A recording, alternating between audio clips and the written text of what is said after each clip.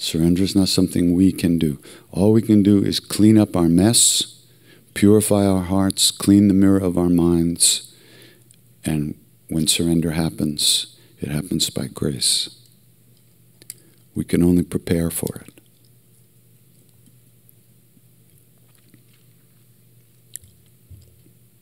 But we can get a little cranky too, you know.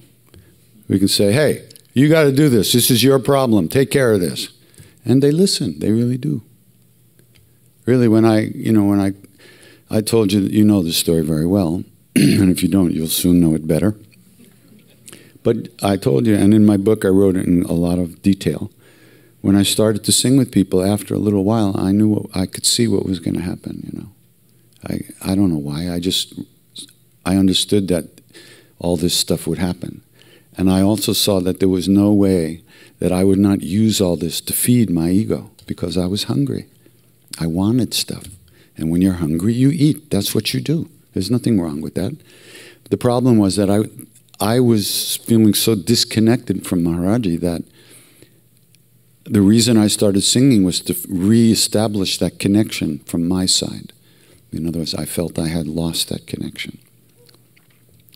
So, not that he'd gone anywhere, but I myself had lost the connection, the feeling of the connection. I hadn't lost it. You can't lose it because it isn't there to lose. It's who we are. But that being said, in my mind and emotions, I was feeling very bad, and I felt like I had lost that love and that connection. So I knew that chanting would the only thing I could do to help myself. So once I started chanting and I saw what was going to happen, I saw that there's no way I'm not going to misuse all this whatever that's being given to me to feed my hungry desires. And it terrified me and horrified me. Because I saw not only was I going to hurt myself, but I was going to hurt other people. So I quit singing. I went back to India, and I decided to stay for a long time. In those days, it was about 3 months I stayed. And I said to Maharajji, you have to fix this. This is your problem. I'm singing to people in your name. You don't fix this, I'm not singing. That's all there is to it. Good night. And I'd wake up the next morning and nothing happened. Same shit as usual. It was terrible. And every day it got worse. I'd wake up and it was the same.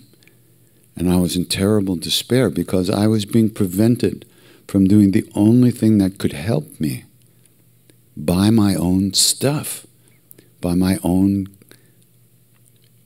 I hate to say the word, but it's a good word in some ways, impurities, my own selfishness, my own greed, my own lust, my own desires for fame and all that stuff, you know. That was my stuff. And it was preventing me from doing the only thing that I could do to save my miserable ass. It was a terrible situation. I really can't tell you how terrible it was. I was in such despair. It was just, and I'd say, what's wrong? I say, what's wrong with you? Why don't you do this? Come on, get it together. You know, I'm not singing. You're not doing it. I'm not singing. That's all there is to it.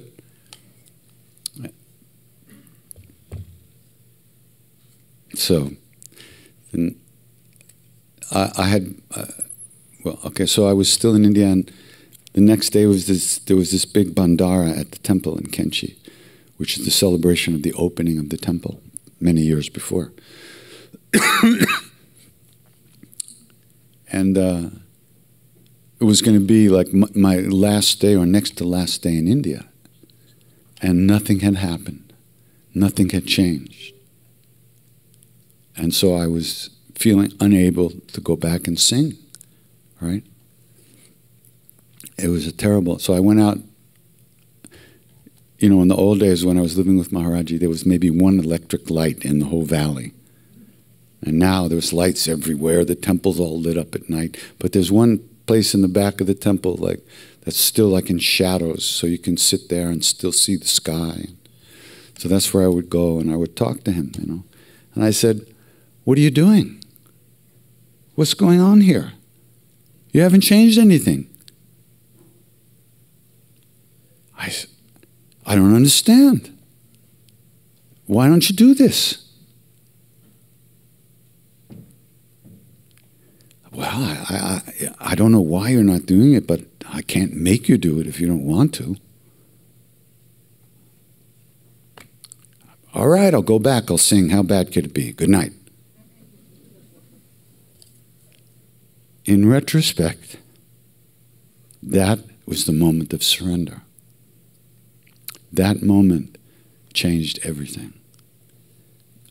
I no longer was demanding God to do something for me the way I wanted it done, when I wanted it done. And I was saying, "All right, I'll deal with it. I don't like it, but I'll deal with it." And I was willing to come back and sing. And the next day, everything changed. He did something. He changed me. He changed something in my heart. And I was free to come back and really sing. So, it was that accepting of myself the way I was, really, and saying, "Okay, I'll go on." And that opened everything up. You can't fake that. Wouldn't it be nice if we could? Everything would be so cool. "Oh, I'm okay, I'll deal with it." "Oh, yeah, it's okay, it's okay." You can't fake it. But when it happens, it changes everything. Even a little thing like that made such a big difference. It opened the door, and he came in. So.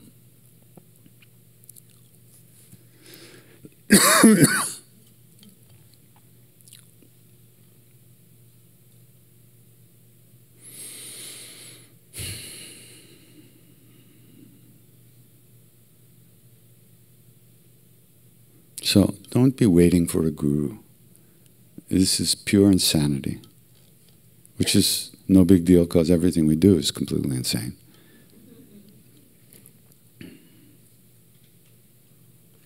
You have your life. Your life is your guru. And everything in your life is there because it's supposed to be there. For whatever reason. The reasons we don't know why. Listen, in the creation hymn of the Rig Veda, the #1 hymn, the big time hymn, it says, "In the beginning, this happened, and then that happened, and then this happened, and this happened, and this happened, and this," it goes on. And at the end it says, and why? What is the reason for all this, the cause? Only he in highest heaven knows. Or perhaps he knows not. If that son of a bitch doesn't know, what are we going to do?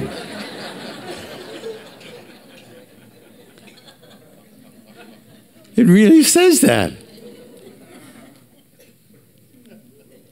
God damn it. So I think we just ought to chill, huh? What's the big deal? But when there is a big deal, deal with it. That's why it's called a big deal.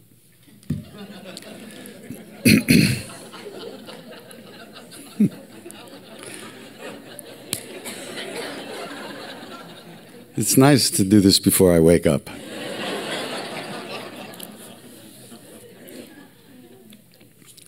All right, any questions or anything? Anybody have anything to say? Where's the mic anyway? Right there. You have somebody over here? No? Over there. How do you maintain your own equilibrium when times are tough? By waiting for the microphone.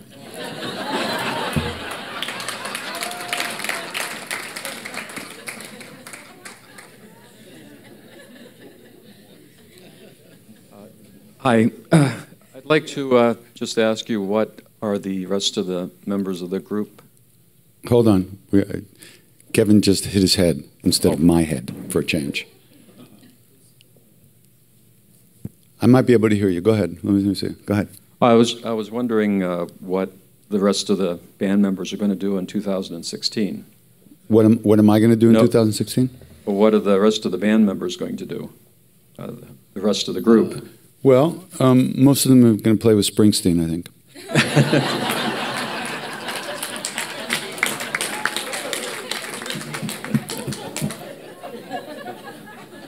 How do I know? I don't know what I'm going to do. I don't know what they're going to do. We'll see. We'll figure it out. I imagine Genevieve will still take care of her baby. That would be a nice thing. Itashi, Hapuki. And Nina will still take care of me. Arjun will keep banging on things.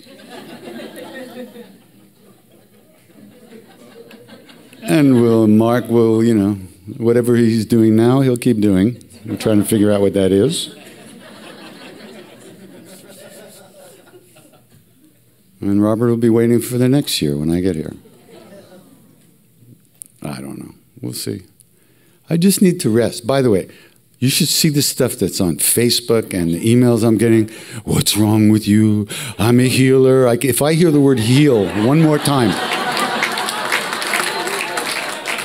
I'm going to kill myself. Then let's see what they can heal me. Jesus, it's unbelievable. But I appreciate everybody's concern.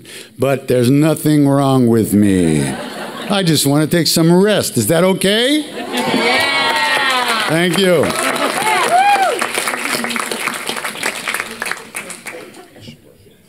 We're good?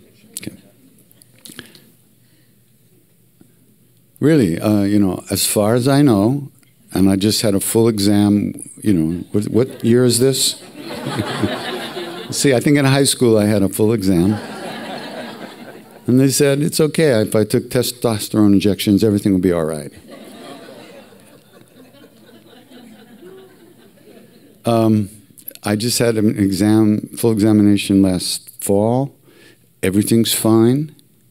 They didn't find anything in between my ears. There's absolutely nothing whatsoever. And that's the story, okay? Hello out there. That's okay, please? Yeah, okay. No, those are the streamers. So I just need to... I've been doing this for 20 years, and I only had 6 months off I took. I was forced to, but it turned out to be the greatest 6 months of my life. Slept, watched TV, hung out. It was fantastic. You know, and 20 years I've really been traveling almost full time. So, just a few months to chill and recuperate. Had plastic surgery and a few major operations. See how young I look?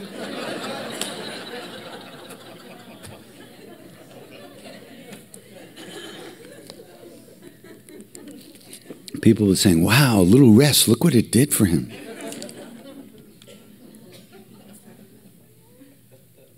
So anybody else? Who's somebody over there? You with the stick.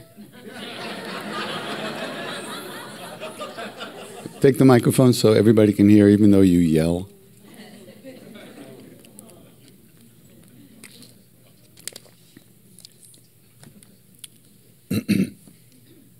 Thank you. How, in times that are tough in your life, do you maintain your own equilibrium? What was the beginning? How what? When times are tough in your own life, how do you maintain your own equilibrium? I don't.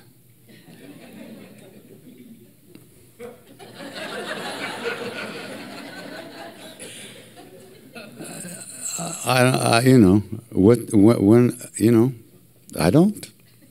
I just keep doing what I do, which is chanting and whatever practices I do, whether it's good or bad or out there.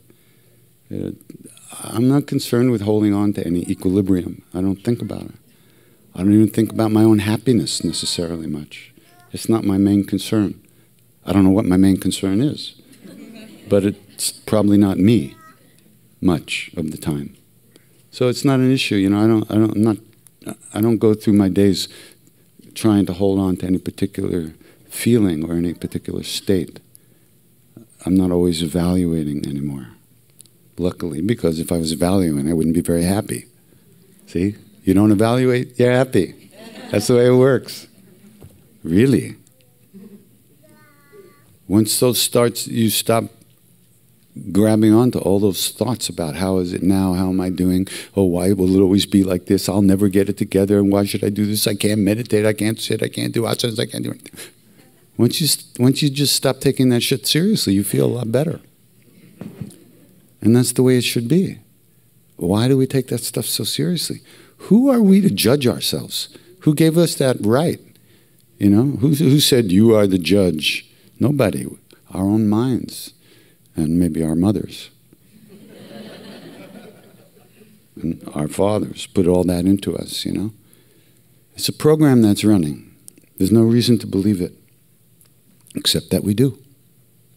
So what do? We do practices, and that helps us release those programs that are running, all the self-hatred and the self-evaluation and the self-judgment and the self-this and the self-that and the self-this. It's a waste of time. It's a real waste of time. And you begin to see how much time we spend just thinking about ourselves all day long. Every day. It's all about me. What am I doing? Where am I going? Do they like me? They don't like me. What should I wear? Where should I go? Should I do this? Should I do that? It's boring. It's so boring. We think somehow it's necessary. Why do we think that? We think the whole world is going to crumble if we don't think about ourselves. I don't think so. But we can't stop. You can't just stop. You can't stop a thought. Where is it? You're going to grab it and kill it. You can't. So you do some practice. You pay some attention. You notice that you're gone all the time. And by the time you're noticing, you're already back. But then you're gone again.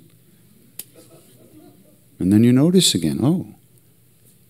And you do some japas, some chanting, some practices that slow you down, make things a little bit more obvious and more clear. But there's absolutely no reason to be sitting around taking notes about yourself all day long. That's just more ego bullshit.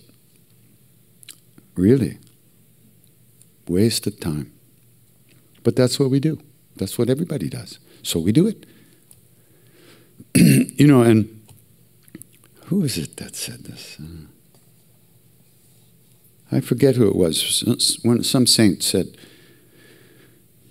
that, you know, we take things very seriously and we take things very personally. We take our moods very personally and we think that there's something wrong with us. But really, it's not just, it's the whole world, you know. You might notice there is a world out there. And it's the atmosphere of the whole world that we're living in that makes life very difficult for us personally on a daily basis. It's not only our personal issues, but it's the issues of the whole universe, of the whole world in which we're living in. Very difficult times for everybody. So if you're upset or depressed, it's not necessarily because of something wrong with you. But everybody, we're kind of sharing a database on the planet. And most of it is pretty dark. So on the other hand, the fact that we're interested in this stuff at all is just amazing. Really. Really amazing. There's no logical reason to be sitting here when we could be eating steak and drinking beer. Well, now we'd probably have to clean up the grill. It's Monday. So there's, you know, we should give ourselves some credit because this is the result of our own karmas that we're interested in this stuff at all. And the grace that's already in our lives. And the longing that's already in our hearts. That's a very good thing, a very positive thing, a very pure thing. When we went to India, you know, all we wanted to do was stare at Maharajji. We didn't care about anything. We just, That's all we wanted to do. And he would just laugh, you know. He would say to the other Indians, "You miserable people come here and you don't bring me anything. You don't want, all you want is things. Look at these people. They don't want anything. They just want God." And we would say, "What is he talking about?" But thinking about it, we didn't want to eat. We didn't want anything. We just wanted to stare at him. And because all the beauty of the universe was wrapped up in that blanket, you know. We were seeing God with our own eyes. And you didn't want anything else. It was true what he said. And we had left the world, the land of everything, to sit in the dirt, you know, in 120 degrees, you know. We didn't even notice it. And that was the result of our own karmas. And it's a great blessing, you know, for all of us, that we have that desire to live in that kind of love. That's why we're here.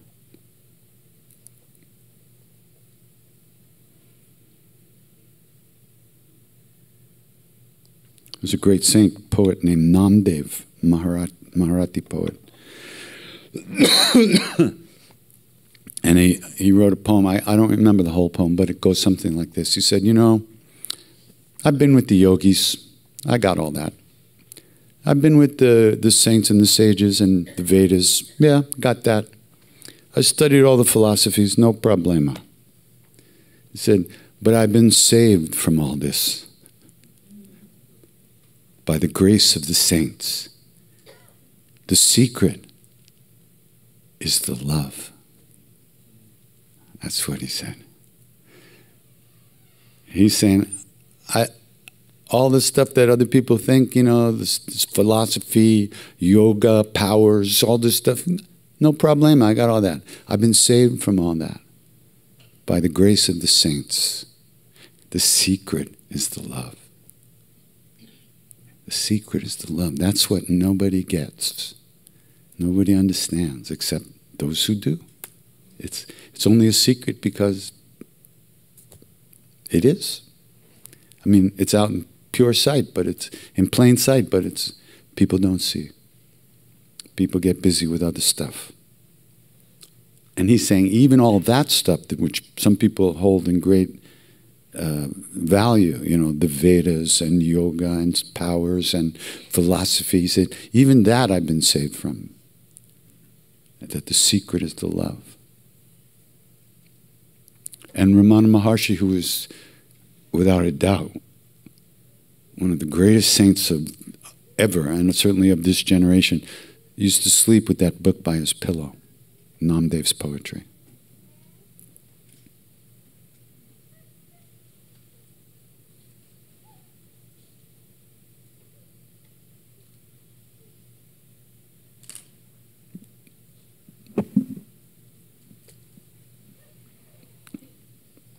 The secret is the love. No, what? Who made you God? I have to make you God, and I didn't do that. There's something very personal to you, and if you're not very comfortable, you could decline to answer. Mm-hmm. Is that when you're doing these kirtans and singing for all of us, what is the state which you are in, and what have you experienced at the highest state which you've reached? I don't know. It's not relevant. I'm just like you. I'm doing my practice. If I'm thinking something, I let it go. And I come back to the name. You keep letting go, you keep letting go, you keep letting go until you can't let go, and then you got it. Then you've become it. Whatever I'm experiencing, I don't even pay attention to it. I might notice it, but then I let it goes. If I was thinking about what am I experiencing, that's just more ego, more self-delusion, more self-involvement. It's not an issue. I don't care what I'm experiencing. I want the name. I want to keep remembering the name, because remembering the name gives me the strength to let go of anything that isn't the name. And the name and what is named are not different. That's what they say. But we don't know that. The name and what is named, meaning God and her and his name, are not different. But we don't know that. When we do know, then we'll know. So in the meantime, anything that comes up between me and the name, it just goes away. My whole effort is to remember the name.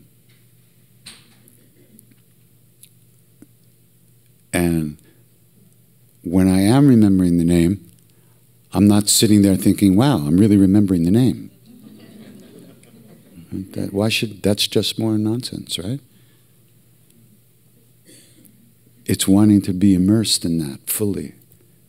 So anything that comes up, it just goes. And because I do this all the time, so much with such intensity, that that letting go muscle has gotten, fairly active. And the more you do it, the more it works.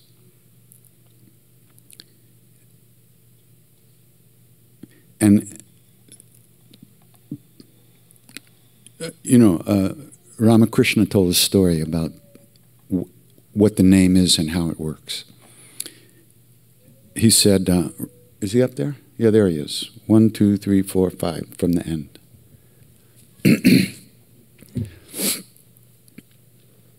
He's in Bhav Samadhi. So he said, every repetition of the name is a seed. Okay? Every repetition of the name is a seed that we're planting. Every repetition of the name is a seed that gets planted. And the seeds you might say, they get caught in the wind, right? And they get blown around and they land on the roof of an old house in the middle of the jungle somewhere. And in those days, the roofs sometimes were made from clay tiles that were dried in the sun. They weren't really dried in a furnace, right? They were dried in the sun, and over the seeds of the name get caught between the tiles of the roof of this old house. And when it rains, and then wind and heat and everything, over years the tiles start to break down back into mud. And then the seeds take root, right? And they start to grow. And they keep growing, and they keep growing, and they destroy the roof of the house. And they keep growing, and they destroy the whole house. Ramakrishna said that house is who you think you are. Who you think you are. And when you don't think you are who you think you are, there's only open, wide space in all directions. You are present everywhere. You're not gone. You're present everywhere. There's no me and them, inside and out, in the house and outside of the house. The house is a temporary structure that was built for certain reasons by certain causes and conditions. The ego is a temporary structure created out of certain causes and conditions. When those causes and conditions are removed, this temporary structure is no longer apparent. It's just not here. But we're here. It's not empty of things. It's not dead. It's full. It's empty of anything permanent because everything passes and changes. But it's full of clarity. It's full of love. It's full of light and truth.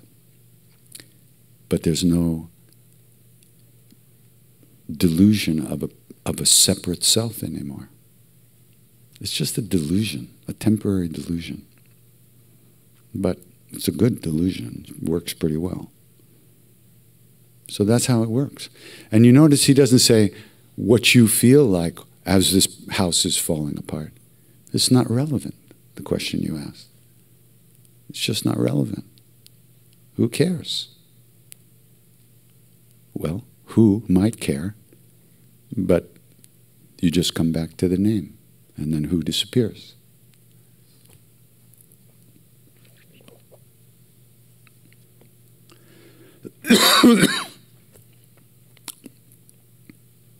One time I was really cranky in Australia. It was in Melbourne, Australia. I was really, it was hot. There was 500 or 600 people in the room, and we had no time for a sound check, and it was hot and muggy, and there was no air conditioning, and we came on stage and we had to start singing, and we were tired, and oh, I was really cranky, and I'm singing, and I'm talking to Maharajji, and and I said to him in my mind, I said, what would it be like if I could really sing to you? And immediately, this wind came, this cool breeze came over me, and I went into this like ecstasy, and I was going like, Shri Ram, Jai Ram, and I started, and Ty was playing drums with me, and he was looking at me like, and I said, just follow me, and he's like, I was all over the place. I completely lost it, right? I said, okay, enough. Let me get back to this. So I think he keeps me, grounded to do this work, and that cleans my heart. He used to say, I know this is going to scare you or confuse you. But he used to say things like, I have the keys to the mind. He used to look at it and say, I could turn your minds against me. Ha! We said, don't do that! And he'd laugh, ah! Can you imagine waking up in India, one day and you go, what am I doing here? I'm going to go home and watch TV. This is crazy. Which is exactly what happened. We call it transfer ho gaya. He transferred us. When your time came, boom, you were gone.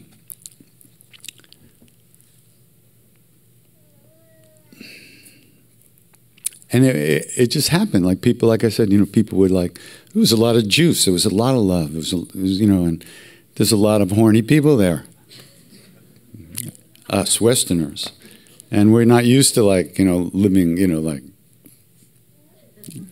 so stuff would happen, right? And he would go, oh, you're friends. Oh, this is good. They're friends. And the next day, he'd say, oh, you're very good friends. Huh? Yeah, that's good. They're good friends. Next day, boom, you're married. Go back to America. No, no, no, no, no, no. I was so uptight, it was ridiculous. I was so tightly wound. I didn't want to come back to America ever. So one time this woman came up to me in the morning and she said, do you think if two people are together, Maharajji would put them together? I said, sure. He said, oh, so why don't you ask Maharajji to marry us? What? What are you talking about? So later in the day, we're all sitting in front of Maharajji, and I'm sitting here, and he points like next to me, and there was this guy sitting there. I said, him? Because sometimes he asked me to translate a little bit. I said, him? Nee, nee. And I turned, and there was another guy here. Nee, nee. And it was this woman, right? And he says, do you love her? And I said, oh, Maharajji, I love her so much as a sister. He laughed. He said, oh, Krishna Das is really cunning. Bahut chalak. That was the least of it. Chalak was almost like saying you're God in human form, next to the other stuff he said.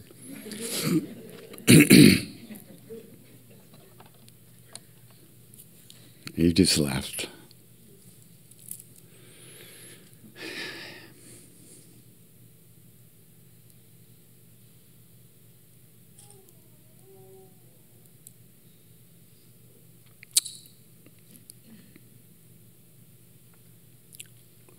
It's really so simple, but we do make it very difficult because we're very complex beings. We're very emotional, we're very mental, we're very physical. And the simplicity of the love, it's very hard to perceive it in our confusion and delusion.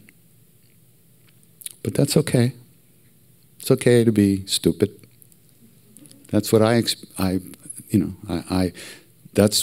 was part of that experience that he gave me, which changed my life. That, so I saw that it was okay that I didn't know all the time, that I say stupid just in a joking way, that I forgot, that I forget. It didn't matter. It doesn't affect this. It doesn't affect reality. This is what it is. Love is always here. The presence of God is always here. The grace is always here. Whether we remember it or not, it's here. And our work is to try to remind ourselves to remember. That's all. It's very simple. It's not easy, but it is simple.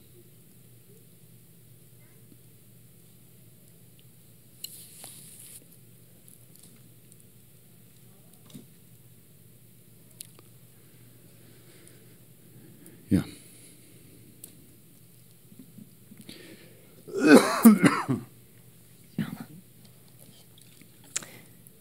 Okay, so I'm not certain that I actually am, if I remember this story or if I'm making it up, but did Maharajji have a notebook? Have any what? A notebook? He used to write Ram Ram every day in a little notebook. Could you tell that story again and talk about it a little bit? I don't know what story there is about it. Just that every day he wrote Ram Ram, either a few times or a few, not like all day, but just like every day. Yeah. Oh, and then the story about him leaving the body was that the day before he left Kenchi, and 2 days before he left the body, he wrote for that day, he wrote for the next day, and he wrote for the next day. And then he gave the book to Siddhima and said, from now on, you write. And by the time she had a day to write, that was the day he had left the body that day. And he knew he was going. When he was leaving Kenchi, this man who was very close to him came to drive him down to the train to go to Agra. And supposedly Maharajji had a heart problem. That's what, So he was going to see the heart doctor. So the guy comes to drive him and said, okay, Baba, just let me check your pulse first. So Maharajji puts his hand out. And the guy says, that's it. I'm not taking you anywhere until there's a pulse.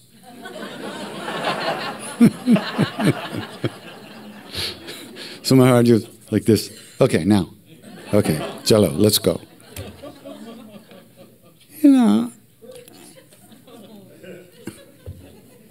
So then he goes to the heart doctor, and the heart doctor says, Baba, there's nothing wrong. You just need some rest. But then that was the day he left the body.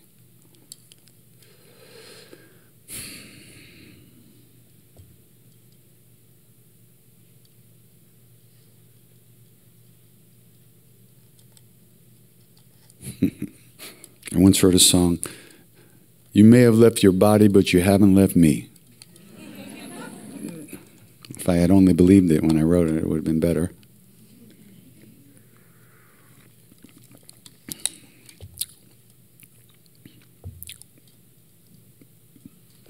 Anybody? Back there, just behind you.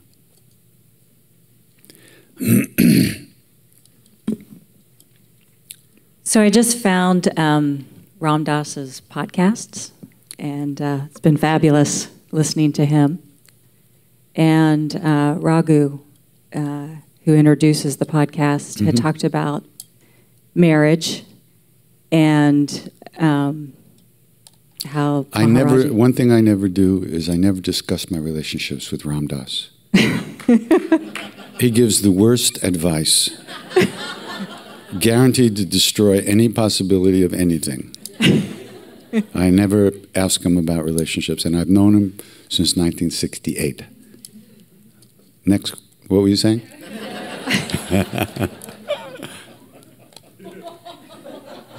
So he does give a lot of advice about it. well, this is actually Raghu and his portion of it, and not that he gave advice at all, but it was really confusing for me how he said that Maharajji married he and the woman, and then they get divorced. Mm-hmm. And There's only one couple together from that time that came together at Maharajji's feet. There's only one couple still married. So I don't understand that. I don't understand. And then as you talk about it, it sounds like he only married them just to get them out of his presence. So now I'm really confused about marriage. He didn't marry them. They started getting it on. And then he said, okay, you're married, go back to America. Yeah, he didn't need you there. He didn't need you there. You wanted to be there, but he didn't need you there. So it was a nice opportunity to get rid of people. And,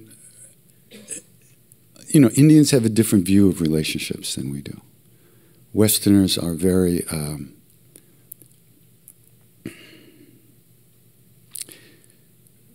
we imagine there might be some happiness in relationships.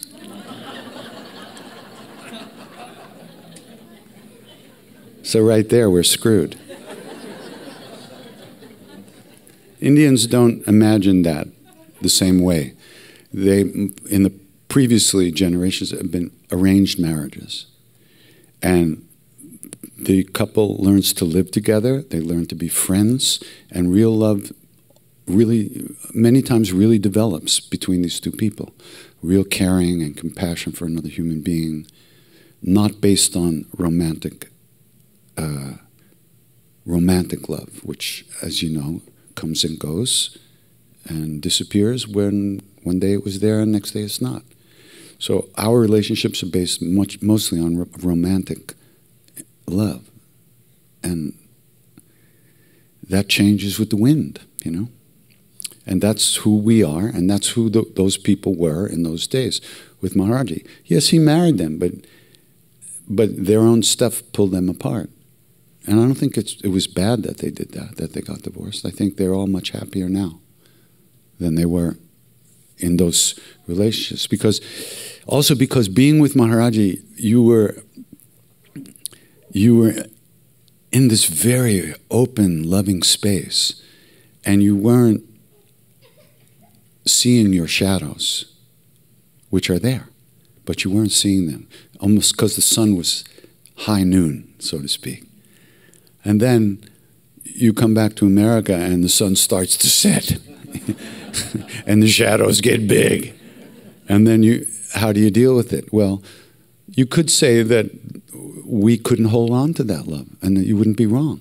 We couldn't hold on to that space because we had lots of karma and lots of attachment and lots of darkness in our psyches, in our emotional bodies. He showed us, he brought us into the room where love lives. We ourselves took ourselves out of that room. And then all kinds of shit happened, But I don't think it's bad in any way. And I don't think we failed Maharajji. Those couples that aren't together, I don't think they failed in any way. In some ways, it takes a lot of courage to go through finding yourself, in this world now, who you are. It was one thing to be with him because everything was all right and was always going to be all right. That's a state of mind which can't be maintained by most of us most of the time. For Indians, he was very different. He treated the Indians, when he talked about marriage, there were very specific, cultural rules that were followed, and he was right in with that. But when it came to the Westerners, he dealt with reality, which we weren't prepared for, but we were learning. Yeah. Okay?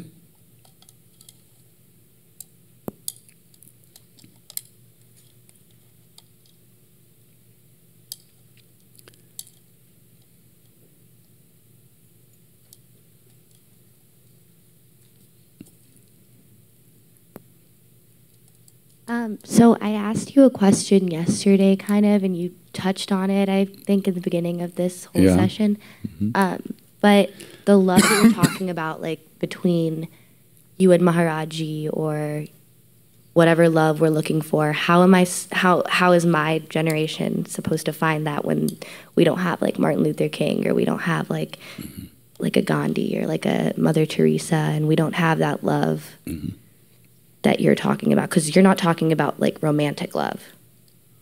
So then where, besides family, where do I find that? Yeah, I don't know how my generation's going to find that.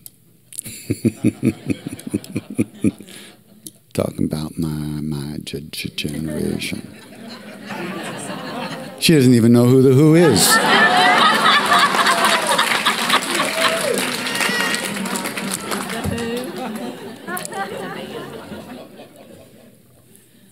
It's a really good question, but you know, I think we've been talking. That's been a big theme of today. You know.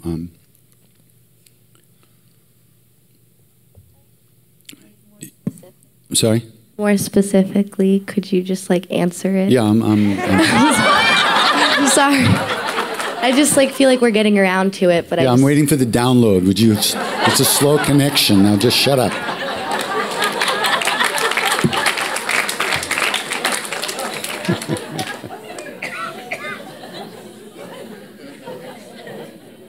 It's not broadband out here in Yogaville. It's a very thin band.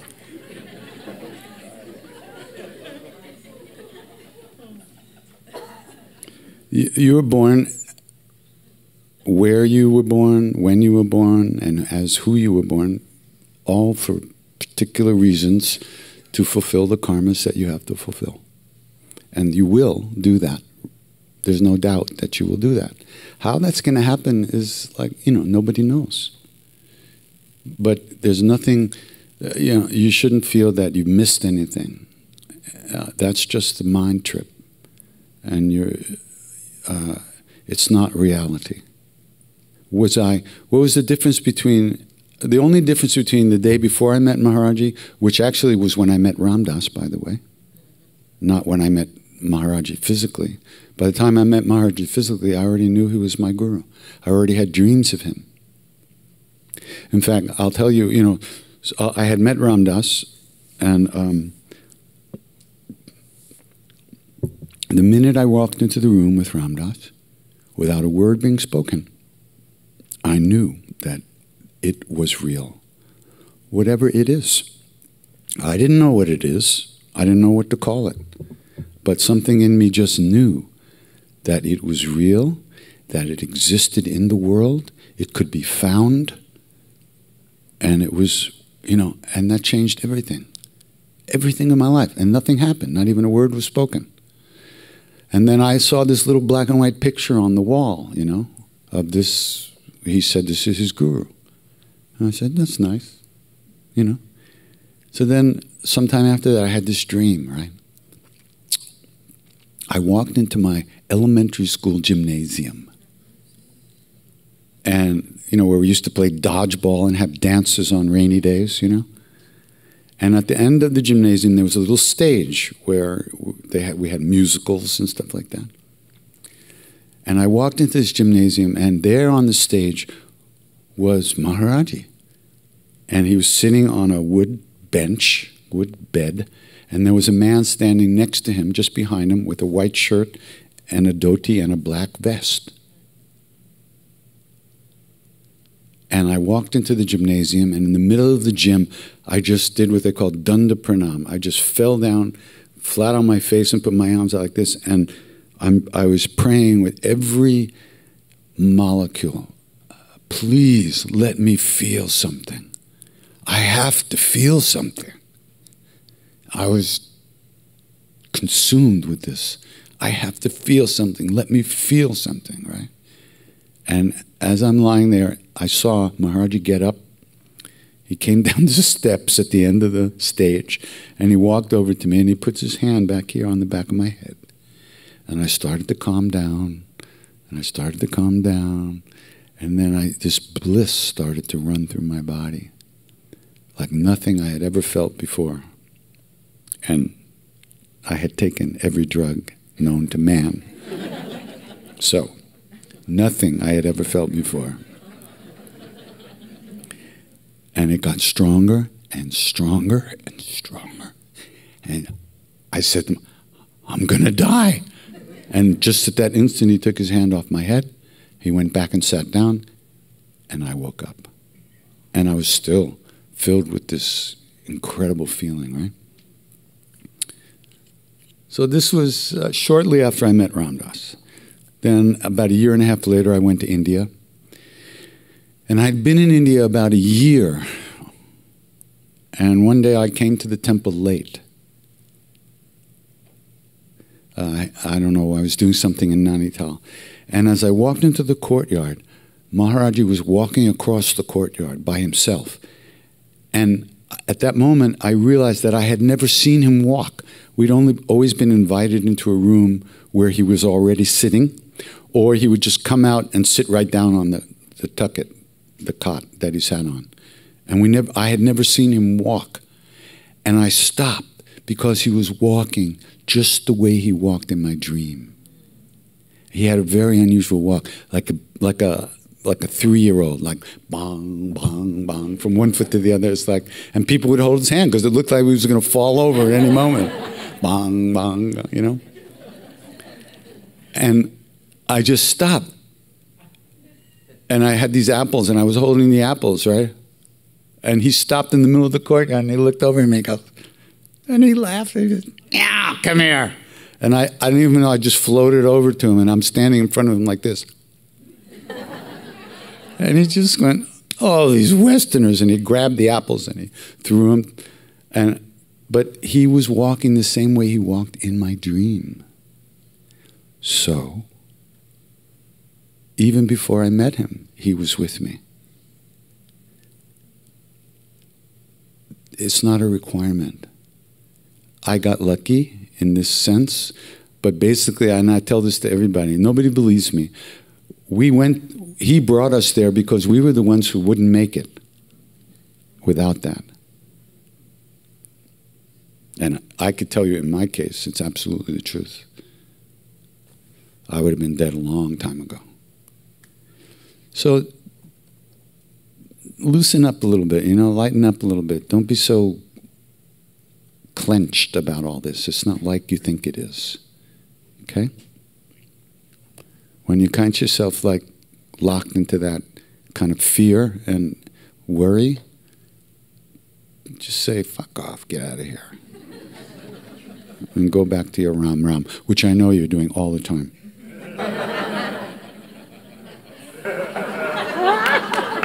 What? I could be. The Ram Ram you're doing all the time, every day, right? You. My phone. The japa you're doing all the time. You just come back to that when you worry too much. You just let it go and come back to your prayers, to your breath. You have to practice letting go of that stuff. It's not real. You think it's real, and so you live like it's real. But there's other reasons you have those fears that aren't really tied to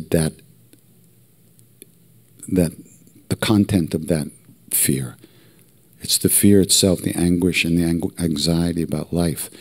And you attach it to that thing. But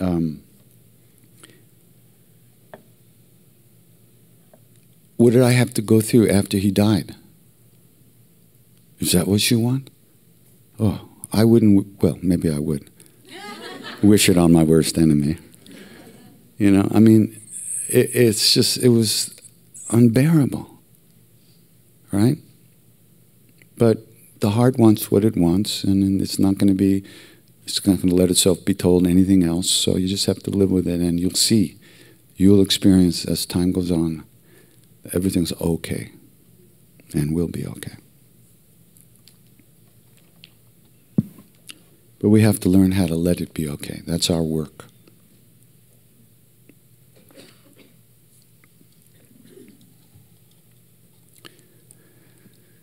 Okay.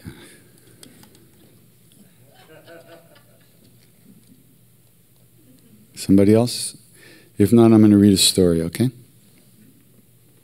Somebody else? You can wait. We can do it later. Back there, okay?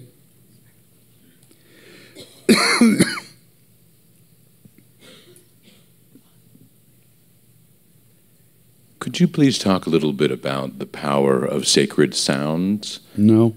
Okay. Thank you. Next. I mean, if I knew something about it, I'd be happy to talk about it. I don't know anything about it. Well, that's something. I just sing.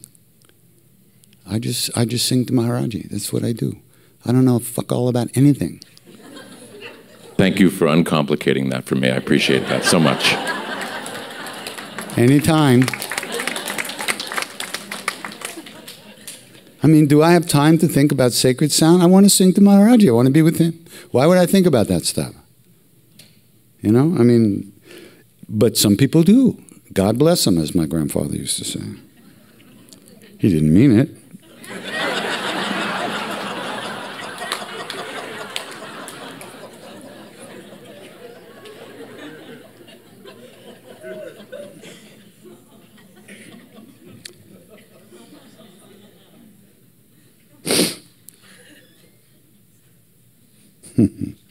All right, let me find this one story.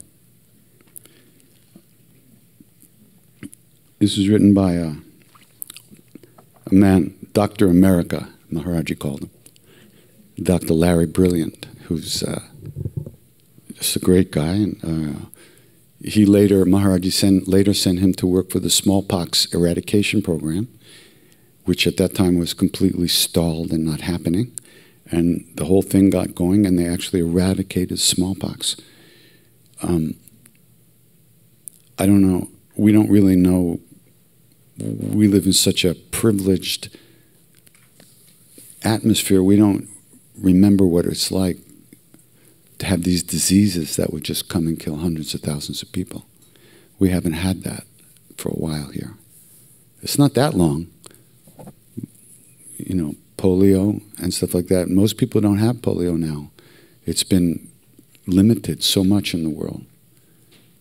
But smallpox would kill, constantly killing people in India and in the third world countries everywhere, Africa too. And so Maharajji sent Dr. Larry to work at the smallpox program, and they wound up eradicating smallpox in India. And at the same time, they managed to do that in Africa, and right now there is no smallpox in the world. Only in laboratories where they saved some of the virus just in case there's some outbreak they can make a vaccine. But there's no smallpox in the world. So, this is Dr. Larry. He said, my wife had met Maharajji and had come to get me in America and bring me back to meet him. When we first went to meet Maharajji, I was put off by what I saw. All these crazy Westerners wearing white clothes and hanging around this fat old man in a blanket. More than anything else, I hated seeing Westerners touch his feet. On my first day there, he totally ignored me. But after the second, third, fourth, fifth, sixth, and seventh day, during which he also ignored me, I began to get very upset. I felt no love for him. In fact, I felt nothing. I decided that if my wife had been captured by some crazy cult, And by the end of the week, I was ready to leave. We were staying at the hotel up in Nainital, and on the 8th day, I told my wife that I wasn't feeling well. I spent the next day walking around the lake, thinking that if my wife was so involved in something that was so clearly not for me, it must mean that our marriage was at an end. I looked at the flowers, the mountains, and the reflections in the lake, but nothing could dispel my depression. And then I did something that I really had never done in my life, in my adult life. I prayed. I asked God, what am I doing here? Who is this man? These people are all crazy. I don't belong here. Just then I remembered the phrase, had ye but faith, ye would not need miracles. Okay, God, I don't have any faith. Send me a miracle.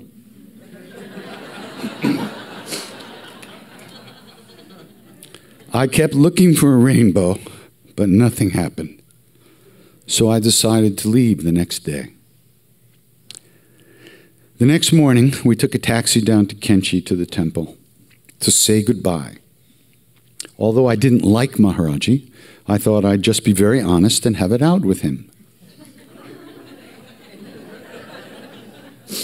We got to Kenchi before anyone else was there, and we sat in front of his tucket on the porch. Maharajji had not yet come out from inside of the room. There was some fruit on the tucket, and one of the apples had fallen on the ground. So I bent over to pick it up. Just at that moment, Maharajji came out of his room, and he stepped on my hand, pinning me to the ground.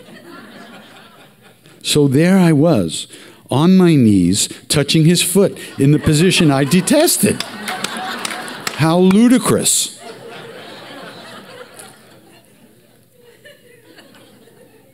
He looked down at me and asked, "Where were you yesterday?" Then he asked, "Were you at the lake?"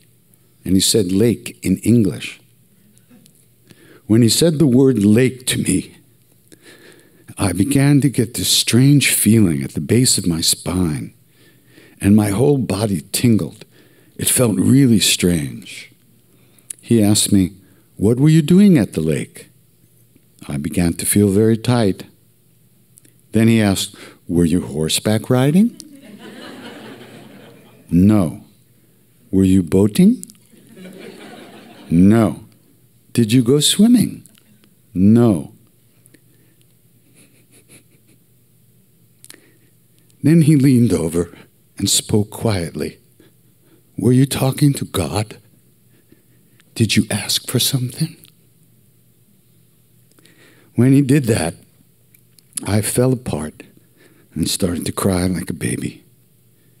He pulled me over and started pulling my beard and repeating, "Did you ask for something? Did you ask for something?" That felt like my initiation. By then, others had arrived, and they were around me, caressing me, and I realized that almost everyone there had gone through some experience like that. A trivial question such as, "Were you at the lake yesterday?" which had no meaning to anyone else, shattered my perception of reality. It was clear to me that Maharajji saw right through all the illusions. He knew everything. By the way, the next thing he said to me was, "Will you write a book?" That was my welcome. After that, I just wanted to rub his feet.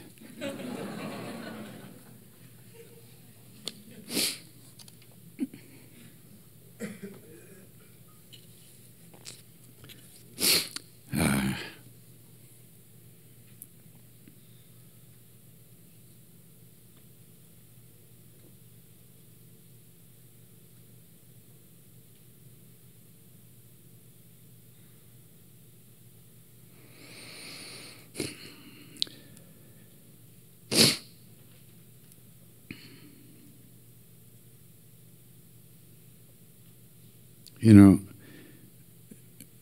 we really can't imagine that our hearts will ever be let out of the cage they're in, you know. We can't believe that it could happen, but it will, and it does. And it's not religion, and it's not anything fancy. It's just life, you know. It's the longing we already have in our hearts, which is the response. So, like Mayor Baba said, don't worry, be happy. Right.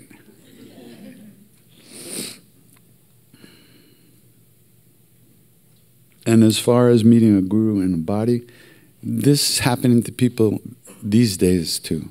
Maharajji comes to people right now. In dreams, in life, things happen to people. I get emails all the time. I have a friend who died recently,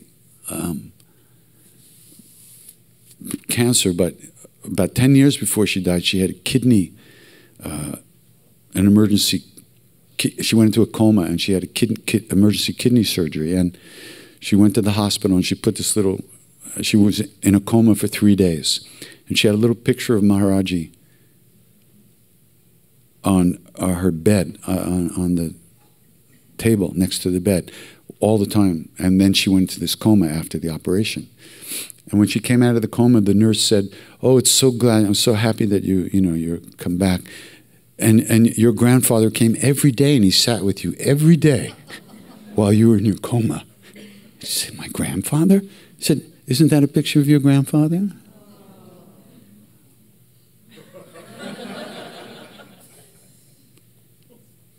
So,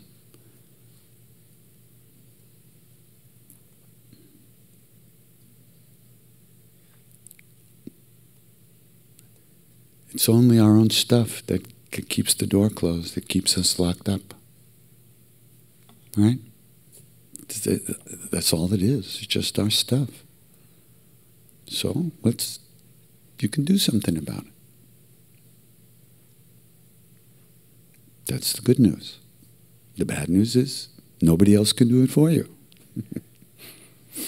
So, whatever it is you feel you can do, do.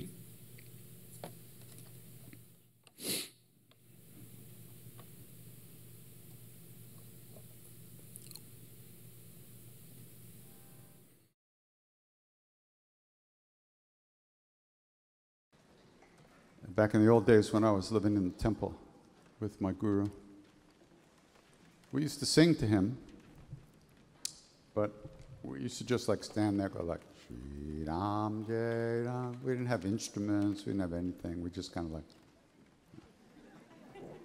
So one day we were in Vrindavan. He has a temple there, Hanuman temple. And one of the guys who was hanging out with us had a friend who was in ISKCON and had just brought all his disciples to Vrindavan for the first time. So he invited him to come to Maharajji's temple and sing. So about 15 or 20 of the devotees came and they brought their drums and their bangers and their clangers and everything, And so they sang for a long time and Maharajji loved it, and then they left. I was standing next to Maharajji. He reached into his dhoti and he pulled out 50 rupees. He handed it to me and said, "Go buy a drum."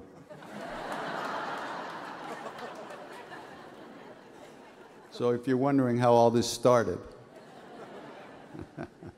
50 rupees only. Very good.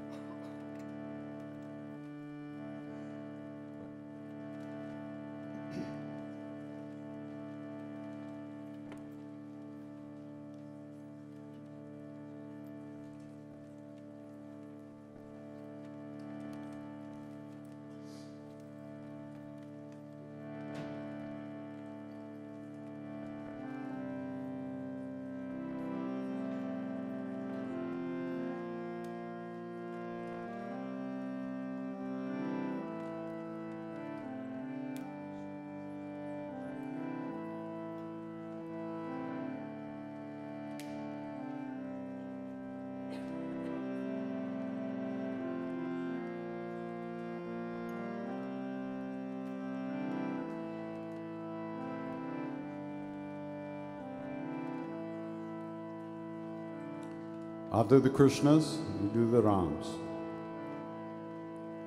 Hare Krishna, Hare Krishna, Krishna Krishna, Hare Hare.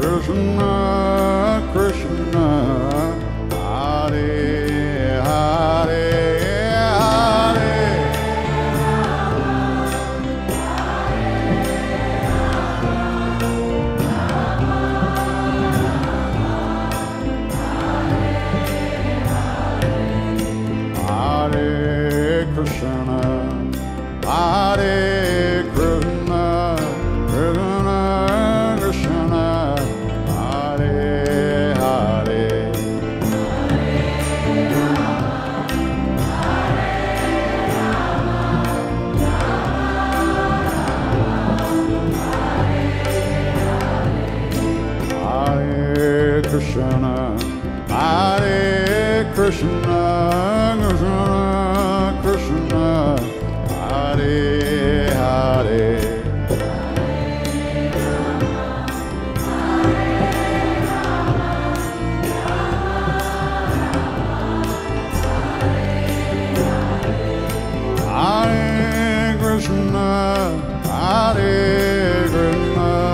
Krishna,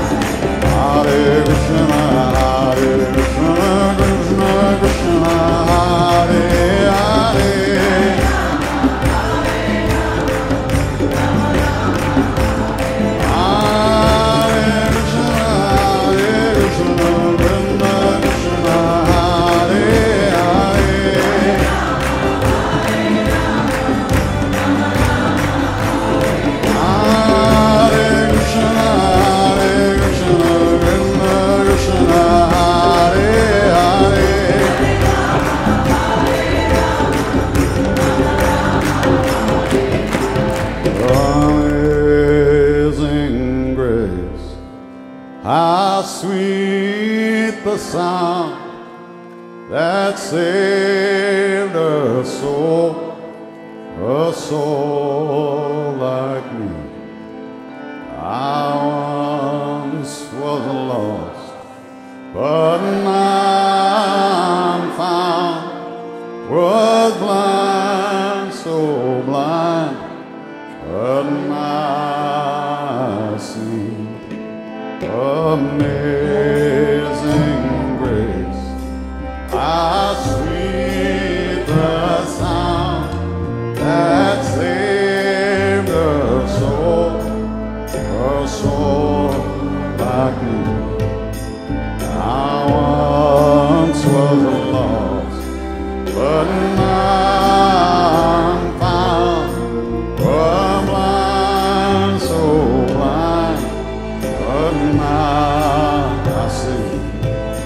Hare Krishna, Hare Krishna, Krishna Krishna, Hare Hare, Hare Rama, Hare Rama, Rama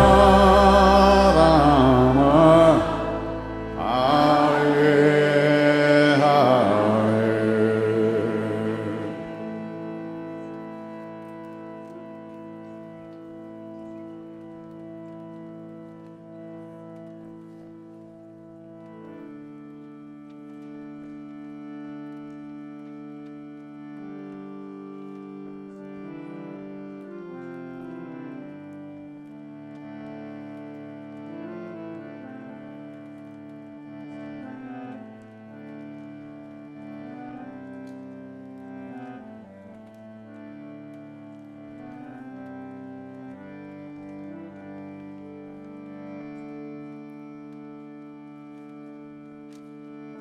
Hare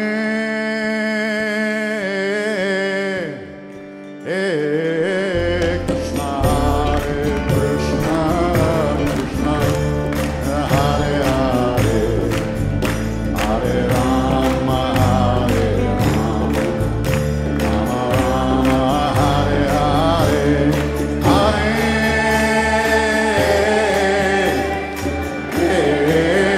Krishna, Hare Krishna, Krishna